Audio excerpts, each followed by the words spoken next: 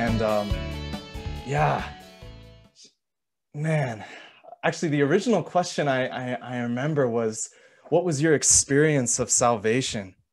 And how did that bring you to where you're at now? And I remember clearly this moment in Korea, and I know Brandon came to Korea with us once. Just crazy. It's just a crazy experience. It's a whole different culture. I know Elder Perry, you were there with us there too. A few years before then, I was in Korea, and there was somebody giving a lecture, just sharing about God's word, and he started to describe how God's heart is, what's going on with God's heart, and how does God relate to us. And he was giving one of the perspectives. I know there's many perspectives of God's heart. There's different aspects of it, but he was painting a picture, and he was like, I want you to imagine your parents. So maybe you guys can do this. Imagine your parents, and you guys are on this beautiful green field, and your parents and you are running, but they're running after you. And so your parents, they're running together. So I'm picturing my dad and my mom, and they're running after me. But every time they get close, you run faster than them, and you run farther, and you run farther. So they run and they put in all their effort to get to you, and then you just run away again. And they keep doing this, but then the ground starts to get really rocky, and they start to fall and tumble as they're trying to race after you, but you continue to run away. And so this keeps going, and then you start to see that there's tears rolling down their eyes, their knees are bloody, their hands are scarred, their face is just desperate to reach you, but every time they get close, you run farther away. And he stopped for a moment and said that, and he said, that's God. And I remember I was sitting in the back of the room, and this was the point in my life where I've never really felt God. I know Dr. Rouse was sharing earlier that he grew up in the church, and he always felt like he could feel God. I never felt that. I mean, I was raised in the church, but man, it was a horizontal experience. I was there for the friends. I was 100% there for the community, not really there for God. That was the first moment in my life where I felt God's love and how desperate he was to reach me. So that was, and I remember breaking down. I was crying. I cried for a week. I cried, and I was crying that I was crying so much I got sick. I got sent to the hospital, and I was crying in the hospital. That I couldn't leave. I was just quarantined in the hospital. This was pre-COVID, it's like quarantine was a thing. And I was crying, and the doctor was so confused. What's going on with this guy? But all I could think about was, man, that love. And that was my moment of salvation. I feel in my life where I let go of everything. And I have been on a journey since, trying to grow. So I owe a lot of that to the people in my life who were there. So that's just a little bit of my background, why I do what I do. These principles actually were the things being taught to me at that time when that lecturer was talking. So when I share today, honestly, it comes from a place of that kind of heart where, can you guys see the kind of the colored screen? Yeah. Yep. Yeah. Okay. Yeah, it's coming from that kind of place. So, all right. So we're going to jump in here. I hope you guys had a good chance to share with each other. And we're going to try to start off with a little bit of an introduction and then jump into these principles that we're going to be sharing. And I want to start with the point of happiness, because I think it's pretty much principle in our life that everybody in the world is striving to attain, reach, acquire happiness in their life, each and every single person. And so we're all on this journey, you might say, trying to reach this point of happiness. And we can describe that ideal space of happiness as God's ideal of creation. It's his purpose. He wants us to be happy, and we're meant to experience that in our life. And so if it has something to do with God, and if it's God's ideal, then we can infer and we understand very clearly that it has something to do with love, that all of that we're striving for. You don't get happiness unless there is love. But there's many different types of love. Actually, there's two types. There's the beautiful, selfless love that God has, that God carries on his shoulder and leads us with. It's that experience of the mom and dad running after you endlessly. It's eternal and it's inevitable. And then there's the other type of love, and it's a tragic reality that we see. And it's this corrupted, selfish love that leads to these things that we see on the screen now. And all of these, I know many of us have experienced these on different levels in our life: family crises, drug and alcohol abuse, but we see this especially in our young people today. And so I'm addressing us as the YCLC, and I'm hoping you can feel like, you know, we're all kind of leaders in the world towards raising our young people. And currently they're facing these things like they've never seen before, but I even think it gets a little bit more nuanced and dangerous. We start to see things like this: corrupted love manifesting. I don't know if you know what TikTok is. For those of the elder folk, TikTok has been this big craze where people post videos of themselves dancing, and it's kind of taken over by people who have a sense of wanting to be seen. They have a me first kind of attitude. They're doing what they're doing because they want attention from the masses, and they want the money that comes with it. And it's this craze that's taken over. It's on every single kid's applications on their phones. Kids are digesting this more than they're digesting Facebook, Instagram, or Snapchat.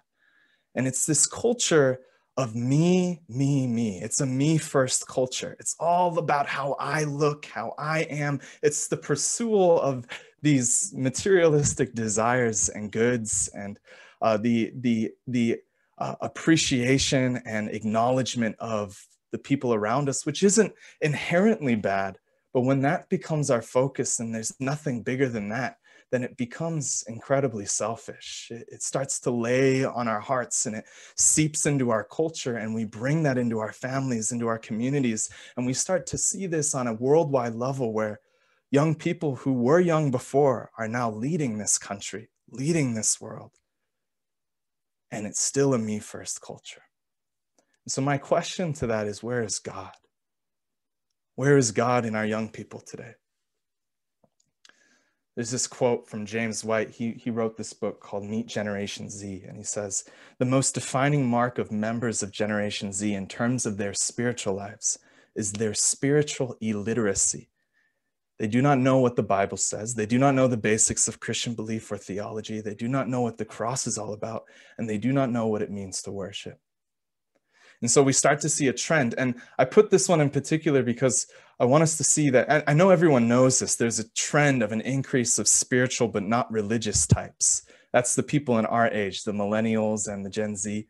But it comes across on all races, all party affiliations, all genders. This is this general trend of people that are spiritual but not religious.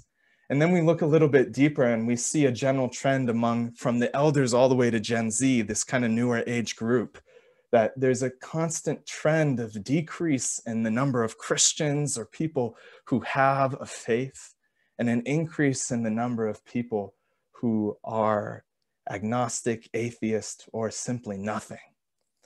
So this speaks volumes about where our culture is at. And this, to me, is incredible.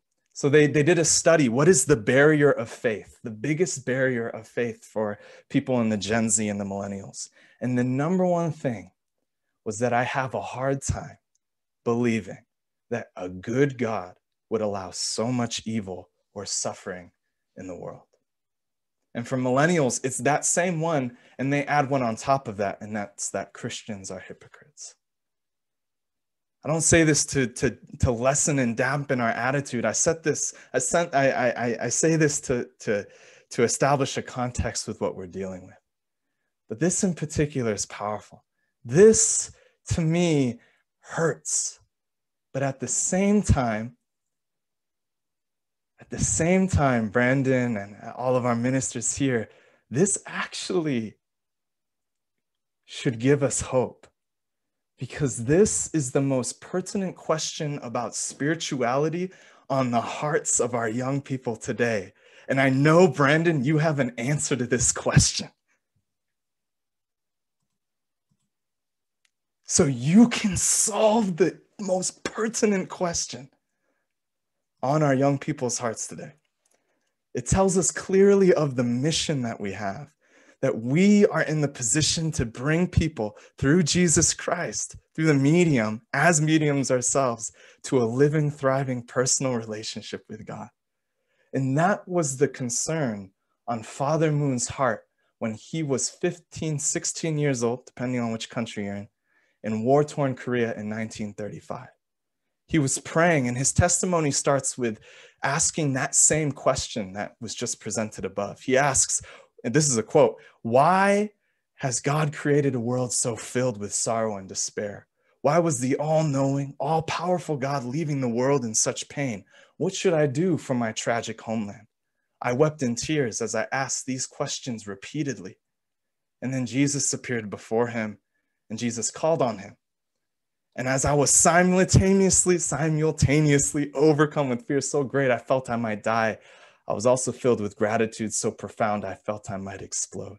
Jesus spoke clearly about the work I have to do, and his words were extraordinary, having to do with the saving of humanity from its suffering and bringing joy to God. And so he admits to this, that it was a struggle to receive this call by revelation from Jesus.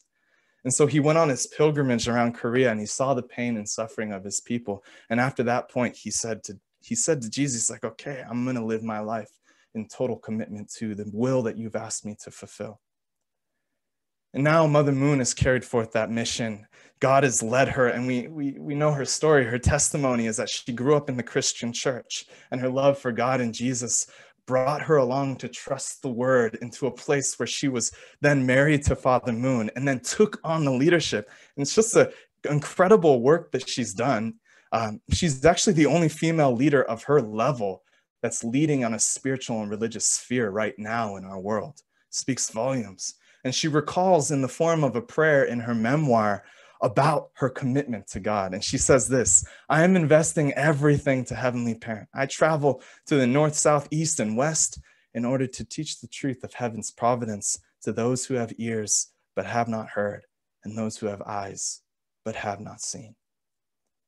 She calls out her mission.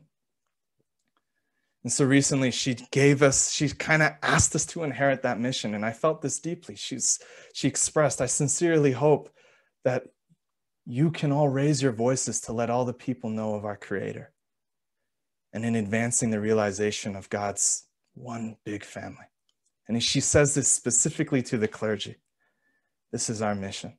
And so this is the precedent upon which we're going to share about the divine principle. In order to counter this culture that we have of selfish love and to bring our young people into the fullness of God's love, we need to start with the ideal. We need to start with what it is that we're bringing them to. Stephen Covey talks about this. He's a famous guy, kind of guru. And he talks about how you have to start with the end in mind. And that is what YCLC is here to do, bring people into that ideal. And so if we're going to bring people into the ideal of God, we have to naturally answer the question of what is the nature of God? Who is it that we're bringing our brothers and sisters into a relationship with? And Father Moon describes it like this. And honestly, we all feel this. We all already know this, is that God is love. And at the center of everything is God's love. God needs love, man needs love, and the angelic world also needs love. If the world had been centered on God's love from the beginning, it would have not only been an ideal beginning, but the direction and the final results would have also been ideal. God, man, and the angelic world would have formed one perfect world, freely communicating with each other, centering upon God's love. That's how Father Moon describes it. And so we have God. And throughout history, people have questioned, how do we get to a place of happiness? Well, the answer is not in what we look at in our material world. The answer has to be found in that cause, the first cause, which is God, and understanding his nature. And so how do we understand God and illuminate him? Romans 1:20 kind of gives us a little bit of a way to look at this. And Paul's describing that since the creation of the world, God's invisible qualities, his eternal power, divine nature, have been clearly seen from what has been made in his creation.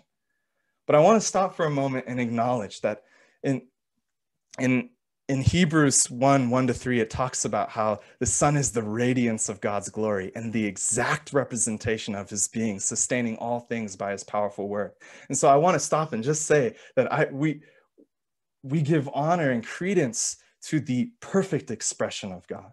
We can look at nature, and we're going to do that now, because I think nature provides us another way and a more universal way for others, especially if we're studying this as YCLC. That means we're in the position to share this with those who have no relationship with God, right?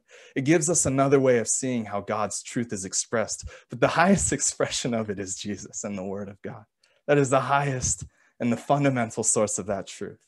But how do we bring people there? So even you have Einstein, who gives credence to this that we can see God in nature. In Psalms 19:1-12, heavens declare the glory of God. The skies proclaim the work of his hands. Wow. Day after day, they pour forth speech. Night after night, they reveal knowledge. And so we look at things, maybe it almost seems blasphemous, but we can take a scientific approach to this. And especially this is geared towards those who may not have accepted God, Christ, and the Word as the authority in their life yet. And it's almost similar to how Paul goes about it. In Romans 1:20, Paul's talking to some humanists. He's talking to the Gentiles who are having a very hard time to receive the idea of an invisible God. And so he describes that verse. So in the same way, we can use a scientific method of looking at what God has created and deeming from that the nature of God. And so we see that God has created as the invisible origin all the things within creation, all the things within time and space, and especially us as human beings. In the same manner, you have an artist. An artist creates a work of art. And in that work of art displays that character. So I show this particular photo.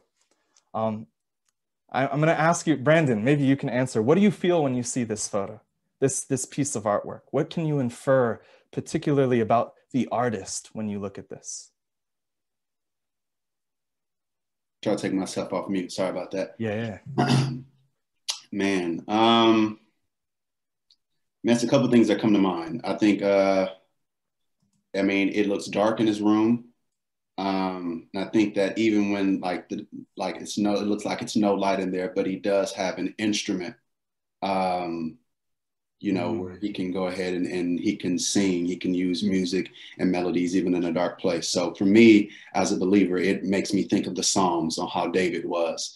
Even in the dark hours of his life, he was able to make music to be able to reverence to God. And, we look at God in a dark world, and his instrument was Jesus. And he plays his love on the instrument of Jesus, that even in a dark world, he can have light. And Jesus is the song of God's heart. Whew. Sheesh. Are you taking art history? Man, that was beautiful. So this particular one is called The Old Guitarist. And I love the way you took it, Brandon. Actually, it actually gives me a lot of hope. This was done in Pablo Picasso's Blue period, 1901 to 1904, where actually his good friend of his just passed away. And he fell into a depression. And I don't know when a part of that journey this one was done. But I know that this was a difficult time for Pablo Picasso. It's difficult.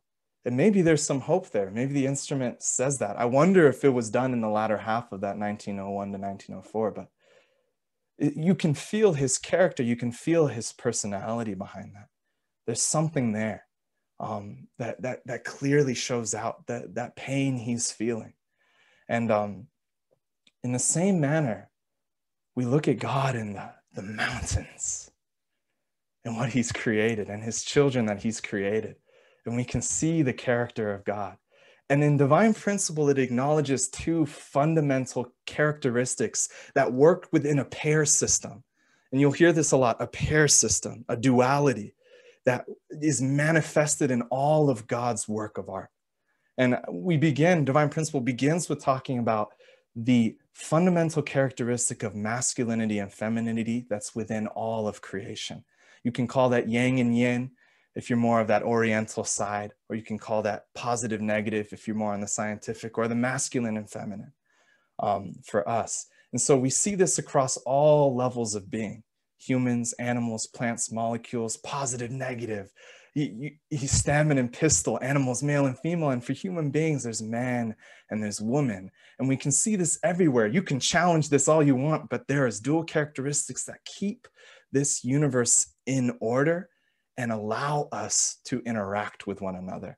And if that's the case, then we can make an inference that God must also have that characteristic, because he's created these things as his expression, like an artist.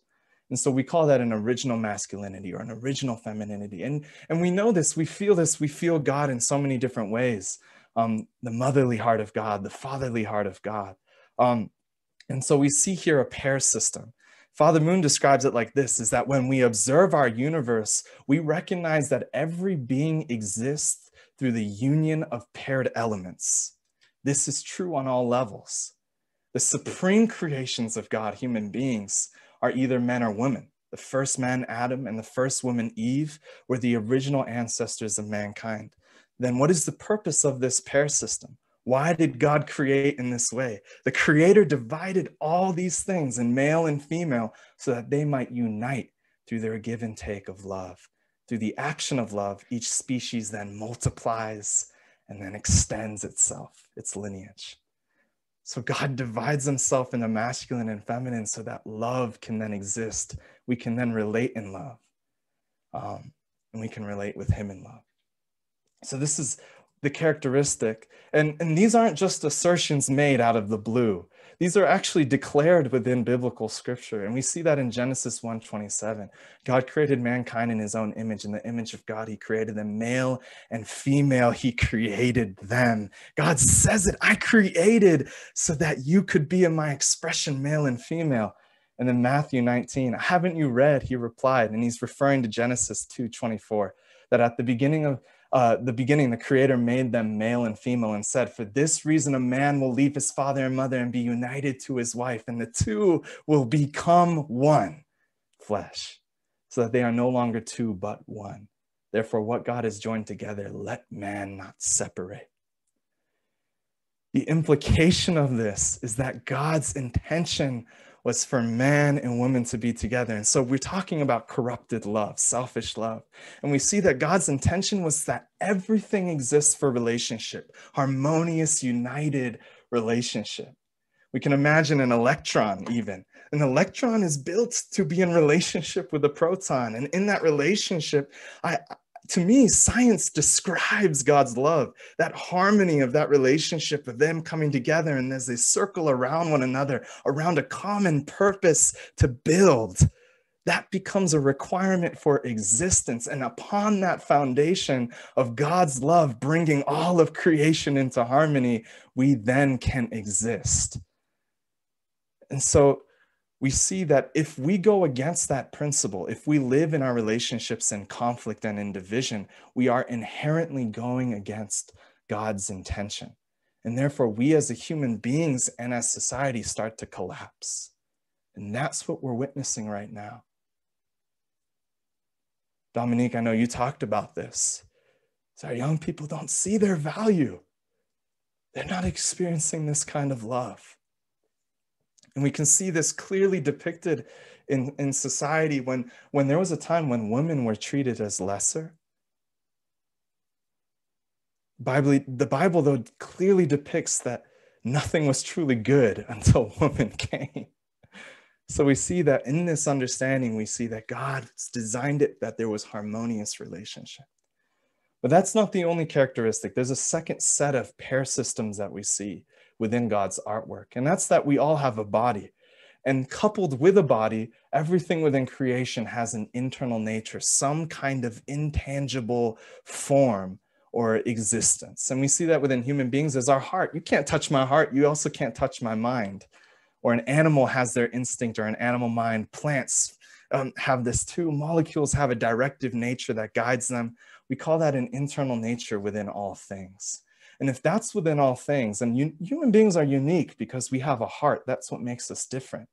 And that means God also, as the first cause of all these things in the universe, possesses these characteristics. God, therefore, has an internal nature. God has a heart. He has an intellect. He has an emotion. He has a will. And he also has some kind of external expression. The energy and the natural law that we see in this world, that comes from God. God created with those principles from the outset. And they come into a pair system. But if God has heart, if God has an emotion, that means that when God is close to someone like we get close to someone, how I feel towards Reverend Tangen, I feel immense love. And I know others feel that too. God feels that love too. And so when we suffer, God also can feel that suffering in his heart too. And so this relationship exists between internal nature and external form. But one is, and they relate with one another, just like the masculinity and femininity, in a position of cause and result, intangible, tangible, and particularly subject and object. So our internal nature is subject, in that if we don't center our life on our hearts and our relationship with God, we go astray. When our body takes over and becomes the subject of our life, then we start to do some evil things. We start to do some things that we see in this world today when we focus on the material. And so if we dive into this God's heart, I love the way Dr. Lee describes heart. He describes God's heart as the emotional impulse to seek joy through love. Thus, God's heart can also be expressed as the emotional impulse to love infinitely. It wells up from the bottom of the mind. It is irrepressible even for God himself. In God, there's an emotional impulse, something that he cannot control. So even if I am a criminal, even if I hurt someone's heart, God still chooses to love me. He cannot control it. He cannot help it. Every time if I were to break God's heart, every time he turns around and forgives, every time he turns around and says, as if like a child wanting to love anything, like it's so innocent. God's love is. And he resorts to that every time. He cannot control it. To love infinitely, inevitably, intentionally, and absolutely. And we see this in 1 John 3:16. It can all just be simplified down to this, is that God is love. That's the center of God, is his heart. And so what is the relationship of God, his heart, and the rest of what he's created? Well, from that first pair of characteristics, we can grasp this, is that God has a masculine expression and a feminine expression. And if that's the case, then God has within his heart to love infinitely a parental heart. And actually, we can see that parental heart's probably the closest thing that we can find to the way that God loved and the way that Jesus loved. It was like a parent loves a child. Absolutely. Dominique, I see you and your daughter. Oh my God. That's God's love in some kind of expression. So with heart serving as that motive, God then wants to love something. And so God, in a masculine expression and a feminine expression, like a parent does, loves his children. And so we see that the feminine expression and masculine expression come together. It actually gives us the fullness of how God intends to interact and engage with us. We kind of see this in that, sometimes God caresses us and picks us up and wipes the tears from our eyes. And then sometimes God kicks us out of the house, and says, you pick yourself up and keep on going. Sometimes it comes tough. Sometimes it comes with a lot of compassion, but every time it comes with love. And this is what I see, in a typical church, it's usually pastored by a man. 12% of churches in America are pastored by women, I know, but majority are pastored by men. And I always find the churches that are thriving are the ones that treat their first lady, or they treat the woman of God with the equal importance as the pastor themselves. The first lady is that other expression that we get to experience. I always find that to be beautiful. And so the first relationship we see is that God is a parental God. God is a parental God. The other is that we see kind of a parallel. And that parallel is that if a human being lives their life with their heart, with God at the center, and they've moved forward, then they live their life well. They strive to live a life of selflessness, not selfishness. But when the body wins over and becomes subject, it becomes very selfish. We put our material desires over our eternal desires. And so in the same way with God and human beings, is that if God is not at the focus, if we're intending to overcome selfish love, we have to put God as the subject of our life. It cannot be any other way. If we lose our center with God, then we end up becoming it's inorganic almost. We inorganically, and Mother Moon puts it best, I actually find. She says it like this: it is time that we seek a more fundamental solution by turning our attention to God. And this is in response to all the work that we do in politics and economics and even in our environmental work, which is all important work. But it's time that we seek a more fundamental solution by turning our attention to God, the creator of humanity and this universe. When people live without a higher overall purpose, individualism and selfishness are triggered and the cosmic order is destroyed. As a result, natural disasters, food shortages, and pollution proliferate, leading to environmental problems, ecological crises, and even threatening the survival of humankind in the natural world. So we see that our solution, and if we're engaging our young people, we have to engage them in a relationship with God. Yeah. So that's how God interacts. That's how God intended to. We find that that's not the case, but we see this pair system in work. God's internal nature, his heart, and then also his masculine and feminine expression. And we see that God is a God of personality. God is an original parent. God works through the means of his heart, his love. God is love. That the whole point was love through his heart. That is the defining trait, the essence of God. It's the character, the essence of Jesus. And therefore, we are meant to do that ourselves. We are created with that motivation, that intention. And that is the basic principle by which love is manifested. And that's the basic principle. And so this is what we are describing as the nature of God. And this then translates into how we love one another and how we're meant to go about our lives.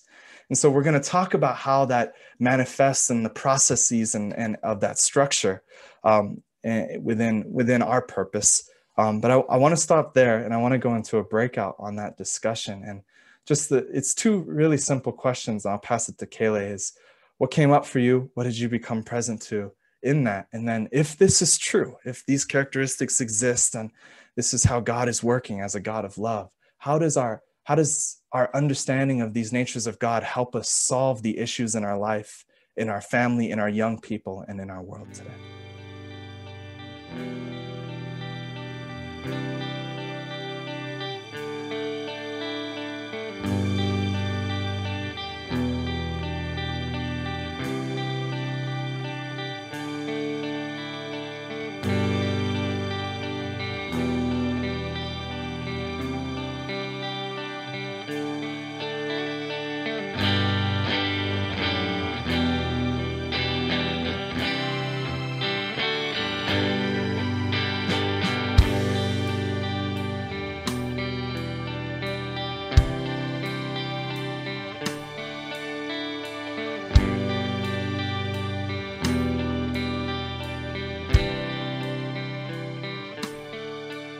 Thank you. Thank you. Thanks everybody for sharing. I hope the presentation itself is stimulating all of our hearts in some way. I'm really grateful. I was in a room with Elder Perry and my mother-in-law and Dr. Rouse. Elder Perry was talking about awareness, and that when we are aware of how God is moving through things and you start to see his love and you start to see his heart and all. Anyway, I was really touched by that. Thank you, Elder Perry. Okay, so I'm going to jump into this next portion, and same idea. If we can kind of go back to the core of what we're discussing really is, how do we bring back selfless, unconditional love to our society, especially in our young people in our world today? And so in order to bring people into that understanding and into that ideal that God has desired, we kind of dive into the nature of God. So the nature of God is that God is parental, God has heart, and God is desperately seeking to love. And so how does that manifest in our actual relationships and in our purpose? What is the process to getting to that place with God via this pair system that God has modeled the entire universe off of? And I'm going to try here. Hopefully it's working. You guys can see. Yep. Yes. Nice. Okay. So back to Matthew 19:4-6, as you guys were talking about, I find this verse is powerful. And I'll read it again. Haven't you heard, he replied, that at the beginning, the Creator made them male and female and said, for this reason, a man will leave his father and mother and be united to his wife, and the two will become one in flesh. So they are no longer two, but one. Therefore, what God has joined together, let man not separate. What Jesus is describing here is the pair system. He's describing it. What he's describing is that there is a father and there is a mother, and they're meant to come into union. There's a subject, there's an object, and they can interchange. So one is subject, sometimes the other is object, depends. And they're in relationship, and then they unite, they become one, they accomplish a union. And this is kind of, fundamentally, it's that God as the origin is the subject to everything, is substantiating himself and dividing himself, you might say. And division is not a negative connotation here. It's simply that God in his image is separating himself into male and female, into two created objects who respond to him as their subject. And these two created objects are man and woman in this sense that we're talking about in terms of Jesus's words. And then they engage in a giving and receiving with one another. They engage in a relationship.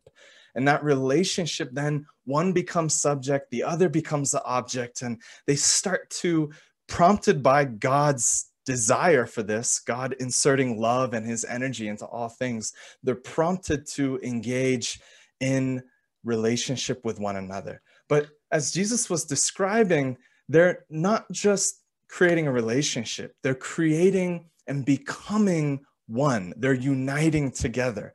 They're engaging in a relationship for the sake of something bigger than themselves.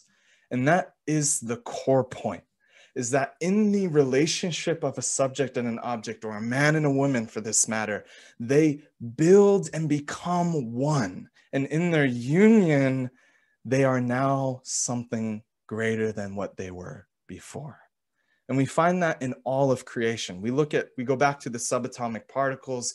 You have the proton, neutron, and electron, and they come together based on a purpose of coming together, and they build something bigger than themselves, a union. And that is the point behind Jesus's teachings and becomes the fundamental underpinning for why Jesus taught about giving up our lives for the sake of gaining our life. Doing unto others, thinking first the kingdom of heaven. It's always fundamentally, universally God's intention that we are striving to realize something that is greater than us. It's the core value of our universe. And so in Ephesians 5:31, Paul talks about the two becoming one. It requires the husband to love their wife and wives to respect their husbands. So in other words, what this is describing is that there is a certain virtue behind this relationship. We look at this relationship here, but there's a virtue there. It's not just that we're engaging in a relationship. I can talk to Ori any day. But does that create a union that's greater than ourselves? The only way is if we're relating to one another as Paul is describing. We're relating out of a sacrificial, true love with one another, living for the sake of the other, respecting one another, loving one another. And Scripture is describing that if we embody and engage in sacrificial giving and receiving, then we are forming a union that is greater than ourselves. And that is a miracle. That's the 1 + 1 = 3 miracle of God, is that in the relationship of two, you can create something greater than even just the two. That defies all things. That's really the power of love. The one thing, the one energy in this universe that when it's given, it multiplies. And so this becomes a foundation for how God is working throughout all of creation. We call it the 4-position foundation. We see that God created in his image, divided, but intended for them to become one, therefore fully manifesting his image. That becomes a foundation upon which love is established. And you can kind of see it. There's 4 pillars, but really it's a central pillar with God at the center. And then these 3 pillars surrounding it, creating a triangle, which is the strongest structure in the entire universe. The Lord is one in Mark 12:29. So too, we must become one. And this is the foundation upon which God's love can then stream into, in this case, a husband and wife. What is the greatest thing that they can manifest that is greater than the husband and wife together? Is the child. And that seeps into the family, into the society, into the nation, and into the world. This is God's original intention, that there is a family with which God can then experience love. So, what is God's purpose for forming this base, this foundation? Yeah, it's okay, it's circles, but it's a base of love. It's described in Malachi 2:15. Has not the one God made you? You belong to him in body and spirit. And what does the one God seek? Godly offspring. God is a parent. God, as a heavenly parent, wanted a family, sought to have children, his children multiply and take dominion over his earth that he created for us. And just as God directed us to strive for that higher purpose, we understand that this is the principle here, that God also seeks to and abides by that same principle. He's seeking something greater. God is seeking a family. And this is not to say that God necessarily has needs. God is perfect. This is not to mention that he is any less perfect or any less complete, but it's the fact that it's in the truest nature of God. He is motivated in his heart as a parent to love in a family. That's why he wants a union, and he will sacrifice everything to realize it. He will give up his only son to realize it. And so that is God's motive. And it started from the very beginning. His desire is, I want to love. I want something to love. And in that desire, he decides to create. He decides to create with all of his heart. It's irrepressible. He cannot control. He wants to feel a part of a family where two become one, centered on him, with him at the center. And that, to me, is the biggest of bangs. They talk about it in science. That is it. An explosion of unimaginable, reckless love. Reckless love. Unfathomable. Completely incredible. Everything for us. I imagine whether young people would try to take their life if they knew that. I don't think they could. It washes everything. And so Father Moon, that's my family. That's what I used to look like. Father Moon describes it. He says, I invite you to enter into a transcendent state. Go into prayer. And I ask you guys, you can do this too. You may not agree with what is being expressed. I encourage you, as Father Moon encourages, is to prayerfully ask God, what is the center of this universe? And the answer you will hear, undoubtedly, will be the parent-child relationship, the father and the son. Nothing is more important than the relationship between parent and child. This is because it defines the fundamental relationship between the Creator God and human beings. And we juxtapose that, this beautiful, pure, original intention that God had for the world today. We juxtapose and we parallel that with what's going on in our world now. And it's heartbreaking. It's heartbreaking to think about. So that brings us then to what is then the motivation, and how does that motivation manifest in our purpose for God creating us? So now we're bringing it to what does this mean for us? What does this mean for our young people? What are we supposed to do with knowing that God is a God of love? So, well, God is a God of love. So God so loved the world, as we know, that he gave his one and only Son, that whoever believes in him shall not perish but have eternal life. Of course.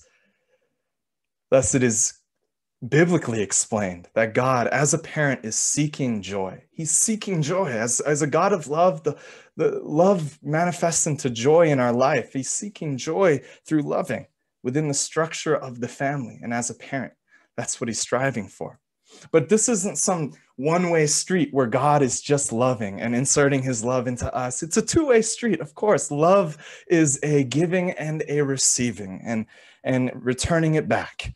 As God's image, we are given the capability to respond to God's love. We see that in Matthew 22:37. It's explicitly told to us, love the Lord your God with all your heart and with all your soul and with all your mind. Therefore, God created in order to experience love. He's reaching out. We have to reach back. God is racing after us. We have to do our part. But he will choose that love every time, even if we run away. He will choose that love irrepressibly. So how then do we respond to God's love? How do we return the most joy back to God? How do we give of ourselves fully and give total honor to God? Well, actually, God described how to do that from the very beginning. Via the system of these pairs, as we'll see in a second, God has defined our purpose through the three great blessings. And he says this in the beginning, Genesis 1:28. That God blessed them and said to them, be fruitful and increase in number, multiply, fill the earth and subdue it, rule over the fish in the sea, the birds in the sky, and over every living creature that moves on the ground. So it starts with being fruitful to grow, mature in heart and in character like a fruit. And then increase in number, produce offspring, multiply, and then rule over to have dominion over that which has been given to us to be stewards of creation. And so this is actually an order. He gives a particular order. Be fruitful, then increase in number, then rule over. So we start with the first blessing, to be fruitful. And we take the four-position foundation, this basis for which God's love enters, and we look at it on an individual basis. This structure exists in all things. It exists in everything that we see within our universe, and it certainly exists within us. But let's look at biblical scripture here. First, we see they have the mind, you have the body of an individual. You have the spirit, you have the heart of an individual, and you have that person's physical body. And their unity, centered on God's love, becomes the ideal person. But we look at scripture, and in 1 Corinthians 15:42-44, it says, "So it will be with the resurrection of the dead. The body that is sown is perishable, it is raised imperishable. It is sown in dishonor, it is raised in glory. It is sown in weakness, it is raised in power. It is sown a natural body, and it is raised a spiritual body. If there is a natural body, there is also a spiritual body." In Ecclesiastes, "And the dust returns to the ground it came from, and the spirit returns to God who gave it." So the principle of pairs here is that within each and every individual, there is a spirit, there's a heart, there's a mind that is in relationship with the physical body we can tangibly see. And when those unite in harmony with one another, centered on God's love, which implies that there's a virtue of sacrificial love, which means that it's centered on really that spiritual desires, not our physical desires, which are personal.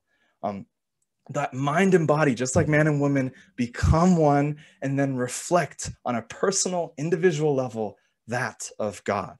And that starts with our relationship. Honestly, it starts here. Our heart and God's heart becomes one in God's spirit, become one with God's spirit, then our mind and our heart, and then we manifest ourselves in our body and in the fullness of our ideal selves as a temple of the Lord. And we become sacred. And it says, don't you know that you yourselves are God's temple and that God's spirit dwells in your midst? It's only possible if God's love is flowing through here, and there's that unity that Jesus has described. There is one person who reached the zenith of what this looks like, and that is Jesus Christ. Jesus Christ knew God the most. He felt God's heart the most.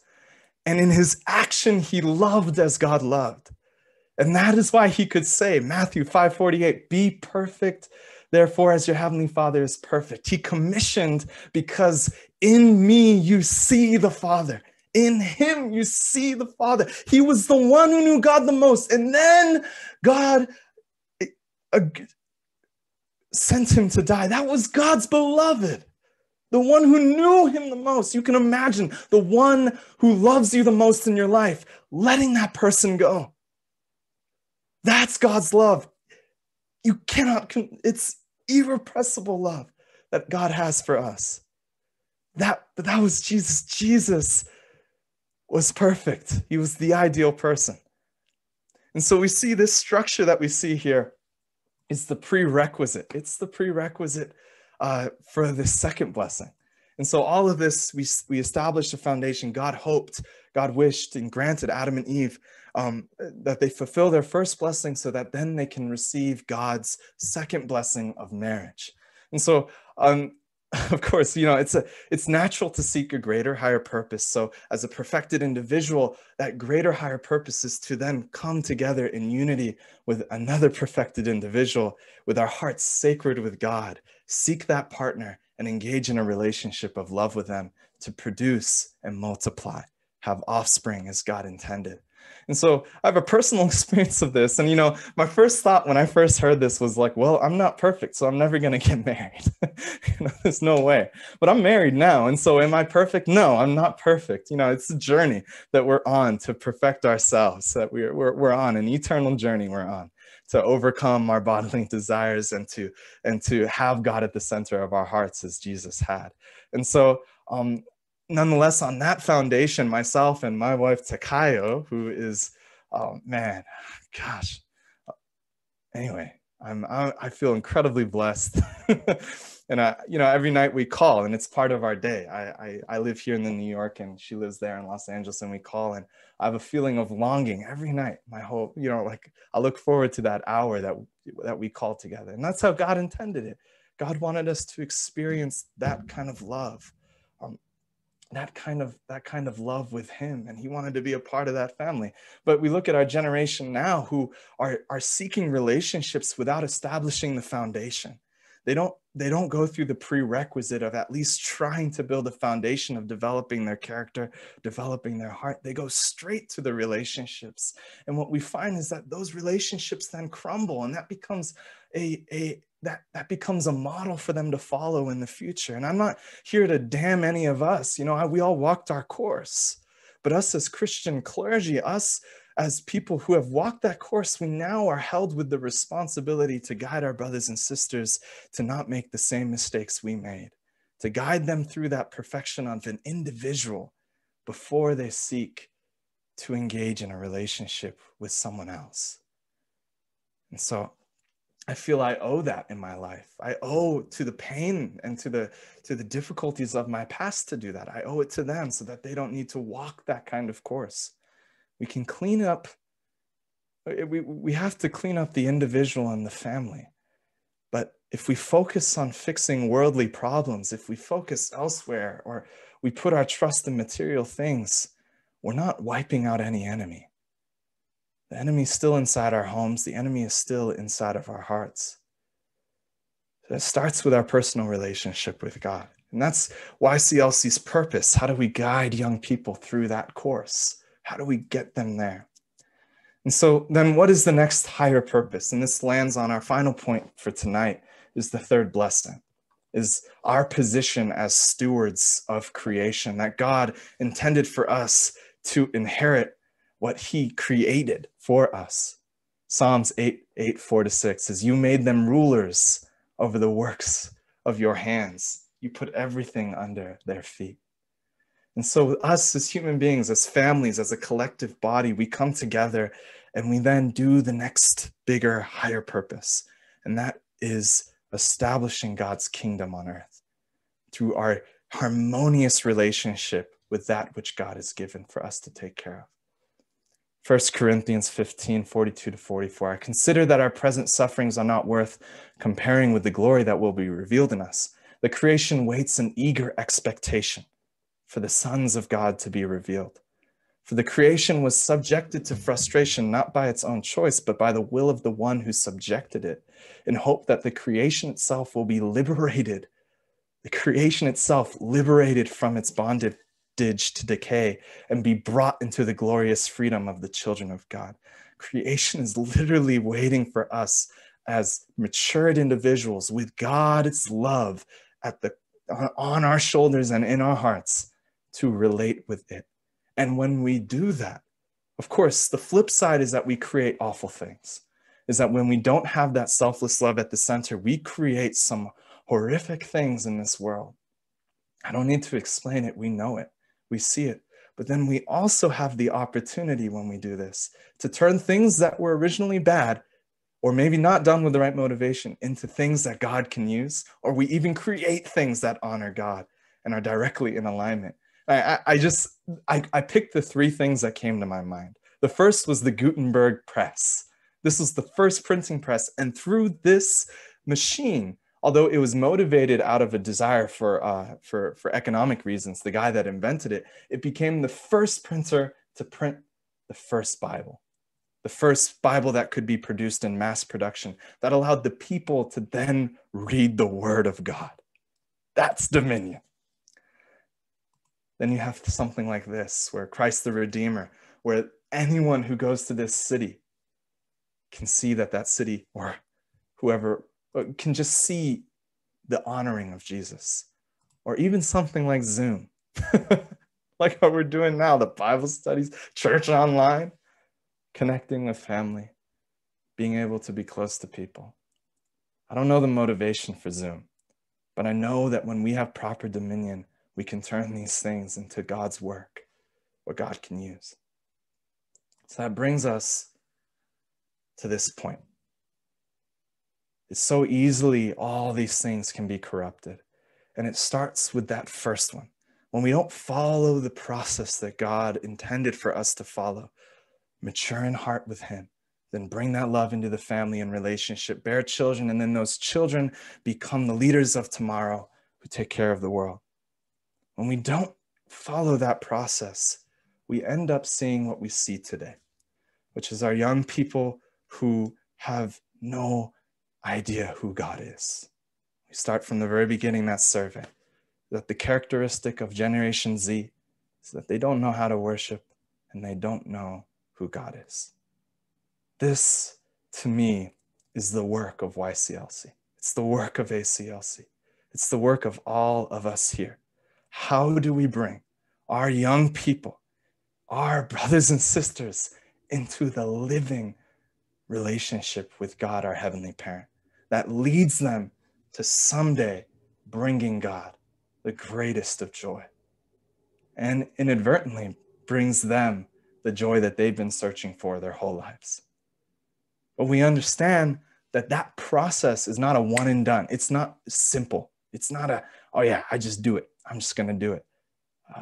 I know for those that are married or those to be married, it's a hard process.